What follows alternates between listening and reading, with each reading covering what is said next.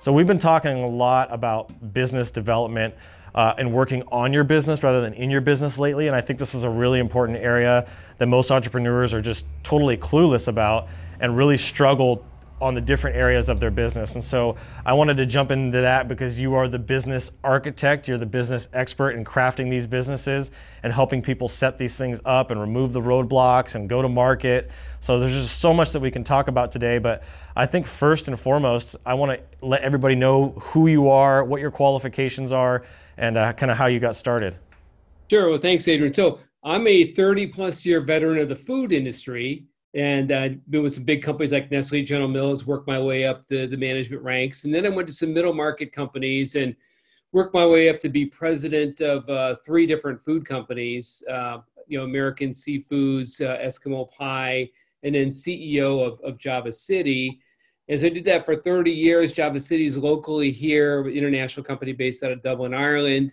And so I had a great career there. The experience of running a small company, $8 million company, all the way up to $420 million company. So been blessed with the opportunity to see scaling at different levels and know the different types of levers you need to push to be able to get from one tier to another and scaling your business. So very helpful from that. And then also in structuring the organization. So I've been doing what I've been doing now for the last 4 years, because I found that really my core purpose is about helping leaders and businesses reach their full potential.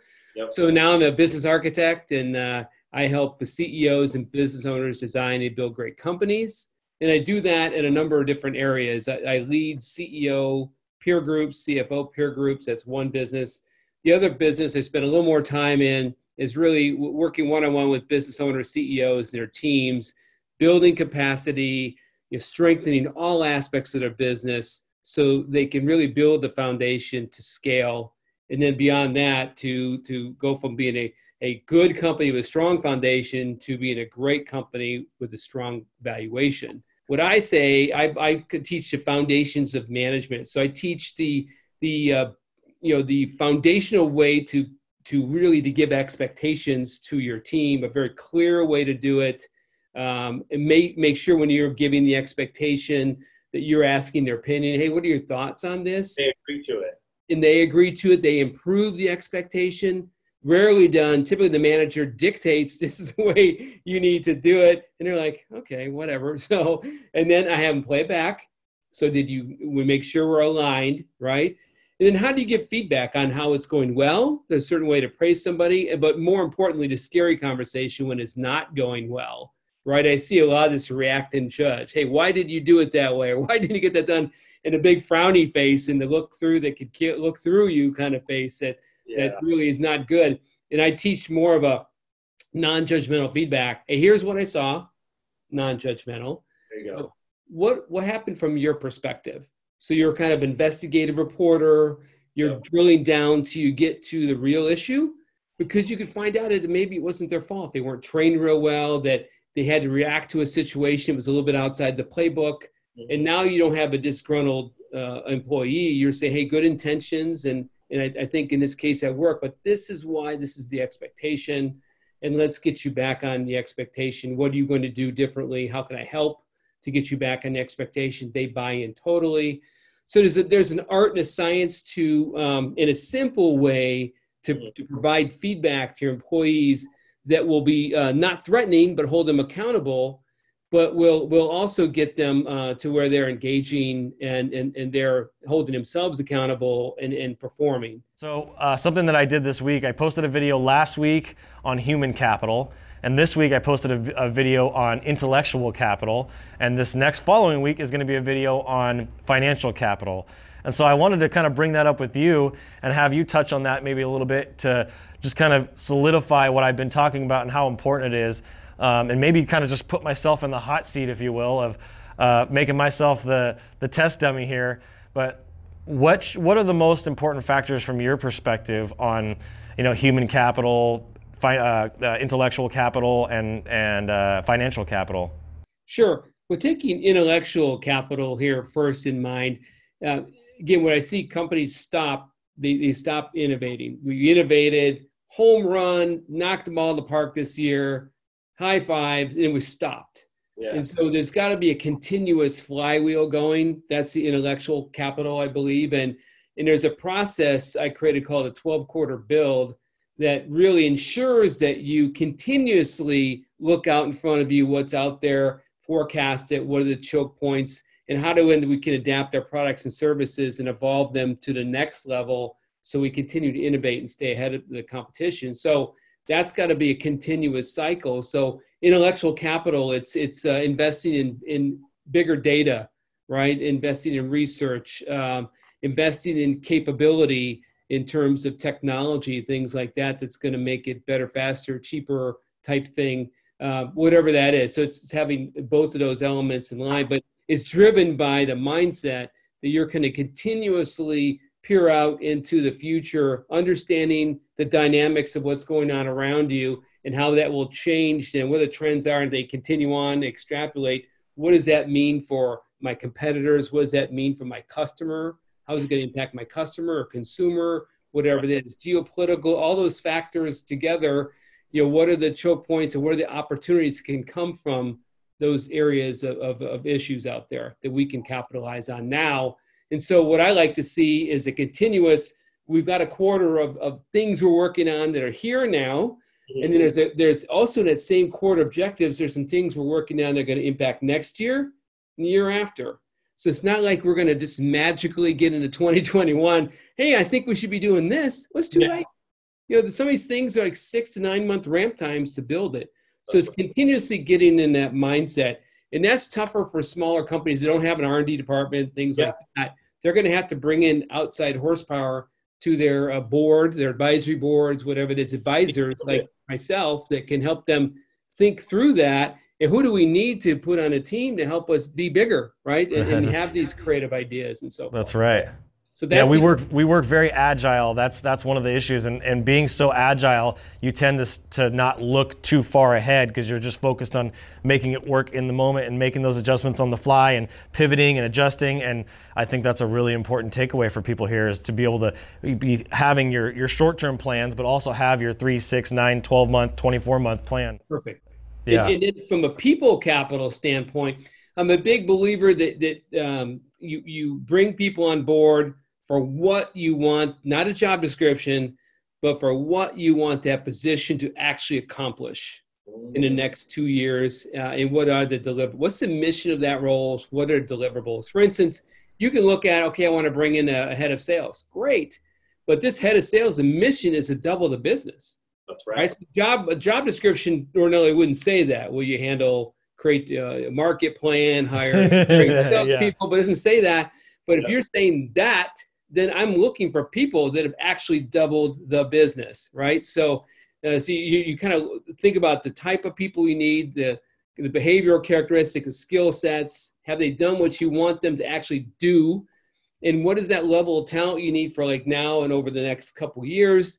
And more importantly, too, just as much, I think, is do they fit culturally with your company? I believe in having a set of core values and a core purpose for your company. Core values have descriptive behaviors of each core value. And so you're like hiring for those core values. So a mistake I commonly get is they fall in love with a person right away. Oh, this person's great. They've knocked it out of the park, but they're not thinking about the value side, the cultural fit, and you end up being 1 step forward, 2 steps back because they're just raising havoc in the company and just destroying the company culture. So you got to look at both of those things. And over time, as your business grows, there's a different level of expectation in that you may have outstripped the capacity of that individual. And so you have to have a real heart-to-heart conversation. Hey, this is your skill set. This is your top-tier skill, but we need this. And we can't get you there. We're going to keep you in this role. We'll take care of you, love you, and all that. But we're going to need somebody here. But I see a lot of times they project that person upward, and it's not the right fit, and the company stalls out, and because they feel loyalty to them. But I think you're doing a disservice to the company by the fact you're not really putting somebody in there from a success standpoint. Doesn't mean they can't be valuable still to the company, or you can then, if it's not in the company, can help them find a career that is really leverages their top tier skill. So that's something on that. The financial side, Yeah, it's pretty, for me, it's fairly cut and dry. It's being well funded. It's all about telling your story. And if you've got a highly differentiated story to tell, you're a strong entrepreneur, you've got a good team around you, you'll get the money. And then of course it's just managing your finances well, and have the skill set internally for somebody that can do that well, or outsourced, that can help you to do that exceptionally well. Right now where I'm at, and I think this is where a lot of the people that follow me are at, they have digital marketing agencies or graphics companies, or that type of business, creative businesses. I deal a lot with that just because my YouTube channel has a lot of those people that are following us. And heavy labor, heavy mindset, creativity, stuff that's hard to replicate. And so they're trying to figure out ways to scale their businesses and go from being the one person show freelancer, working on Upwork or on one of those freelancing websites, to having a team like I have with the Bryans and the Ians and the Chris's and the whole team behind me. Then going from that to like, okay, now how do I take myself out of the picture even on the sales side and let this build this business so it can run itself? And that's really where I feel like you're going from that 6-figure business to the 7-figure business, right?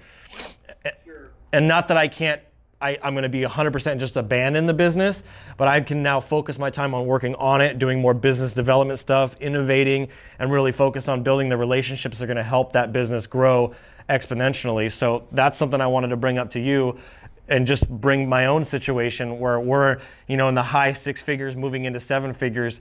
What are some of the things that I need to be watching out for as I'm scaling my business up? Sure. Well, I think to start with, getting to a solopreneur to starting to go toward $1 million, it's like a broken record. I'm saying, how are you going to be different, better, forward looking? How are you going to communicate to the market that you're different? And then, and I'm sure that's exactly what you did, Adrian. You wouldn't be the size you are. You are saying, I'm looking to lay the land here. Here's what I see. Here's me. I'm driving down this lane and it's different. And obviously it's working for you because you're growing and starting to scale. So to me, that's the biggest thing, right, at first. And then to find some people around you that can help you scale. What do you need at that particular point? What's the next position you need to help you scale? Is it a salesperson? Is it somebody who could do the work of the work? Is it a creative person? It just depends on the business, right? What is that next person? That's key. And then what are the advisors I need around me, and some people for rent, hire, whatever you want to call it, contractors. So that's a kind of a tough word to use with AB5 out there in California. Whatever you can do legally these days to get help around you to fill those gaps that you need based upon how you're differentiating yourself, for the future. Build relationships and channel partners. Channel partner growth in the service company is unbelievably helpful. So find somebody in adjacent services that are going after your same target customer. Build relationships with them, help them be the go-giver, and all of a sudden they become referral partners and start to get your revenue and lead generation machine, which nicely, you're not even paying for that because it's there. And of course, that's not going to probably fulfill everything. You need great companies like yours to help you get out there and lead gen and polish up your brand so it's differentiated, that type of thing. So for you, then your business going forward too, it's kind of looking at, okay, so what's going to get me from here to here? What does that look like, I think, in my company? What kind of organization do I need? What kind of a customer base will get me from here to here? And then how do I go out and get that customer base? What I need to do strategically different than what I'm doing today to appeal to that customer base? And who do I need to help me get there? Do I need to hire salespeople? Can I automate some of that? I don't know, because I don't know the situation. Yeah. So you got to kind of watch that. I know there's going to be a few people that are like, man, I need this guy's help. I want to architect my business. What's the best way to reach you? How can they get a hold of you? C. Hettrich at hettrichgroup.com is my email. They can catch me at hettrichgroup.com, but typically my email, Hettrich at hettrichgroup.com is the best place. But thanks for having me on, Adrian. You got a lot of great thinking yourself there. Nice to see that, and I really enjoyed our conversation. Thank you guys so much for watching. Have a great day. God bless you, and as always, keep looking up.